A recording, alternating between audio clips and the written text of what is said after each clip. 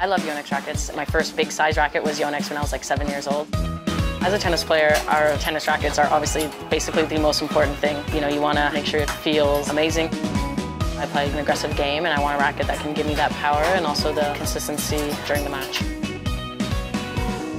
Yonex are really good at the details. Everything I need in terms of my racket and my strings is like perfect.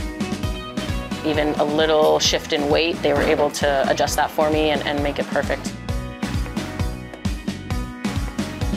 I'm so grateful to be here with all the stringers. It's cool to see kind of the backside of what they do. They work so hard and they have so many rackets to get done.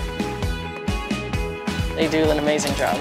During the busiest days, we're here 17, 18 hours, stringing hundreds and hundreds of rackets. So it's pretty much non-stop here. Everyone strings at tournaments before, so everyone comes in here experienced and ready to go to give their best for the players. My coach is always the one who will get my racket strung for me, and we'll just talk about the tension a little bit, and if it's hotter, we'll string it a little bit tighter, and if I play a night match, maybe a little bit looser, because that affects how fast the ball goes. Just all about kind of adapting to the conditions you're in. If the players don't have the rackets and they don't have them set up in the right way, they can't play to their full potential. I tried stringing my own Yonex rackets. I was able to weave the string through pretty decently. You know, I might ask the stringer to redo that before I actually use it, but it was really fun to try.